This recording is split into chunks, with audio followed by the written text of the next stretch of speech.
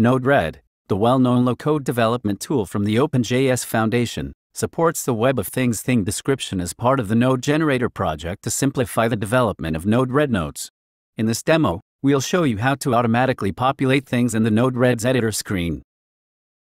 This is a NodeRED editor. With NodeRED, you can create applications by connecting boxes, called nodes. Let's import a thing into the palette on the left side. To import a thing, use the Palette Manager. On the screen, you can see a list of all the things you've discovered. There are currently 2 things. As you update, you will find more new things. You can enter keywords to narrow down the types of things you want to add to your palette. If you type coffee, you'll see that there are 2 coffee machines. Let's try installing one of them.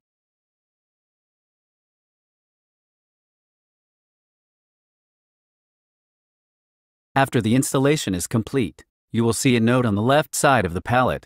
Let's take a look at the state of the coffee machine using this node. Select the node from the palette and incorporate it into the flow. Double-click on the node to bring up the configuration screen. Here you can configure the interaction to the thing when it receives a message. You can get the state of the coffee machine by selecting Property, State, and Read. Now, let's try out the completed flow.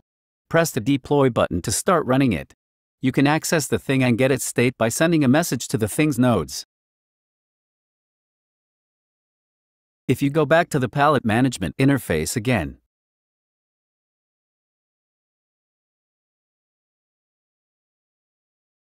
this time you can see the 20 things. You can enter a variety of keywords to search for even more new things.